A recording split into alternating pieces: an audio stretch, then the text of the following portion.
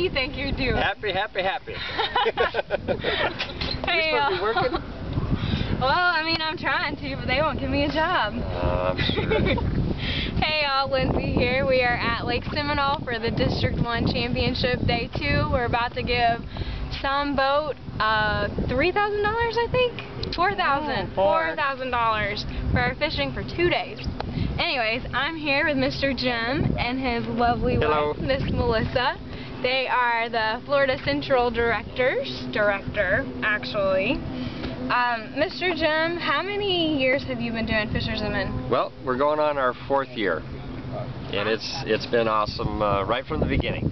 Enjoyed every minute of it. Awesome. Well, we changed some things for this past season. What do you think about those?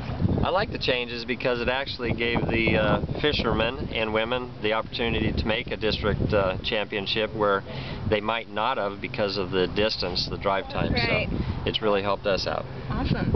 Well, I heard you got to go fishing today on Lake Seminole. What do you think about the lake? Beautiful. Clear, clear, clear water. Nice fishing. How big was your fish? What do you think? Yeah, you caught a fish. Oh, yeah. Tell them you got a Big fish. This big.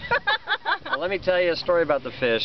She thought she was hung up, and I said, "Babe, I think you've got a fish on that." "No, I think I'm hung up on a twig." And then it started going to the side and dancing a little bit, and she figured out she had a fish on. So.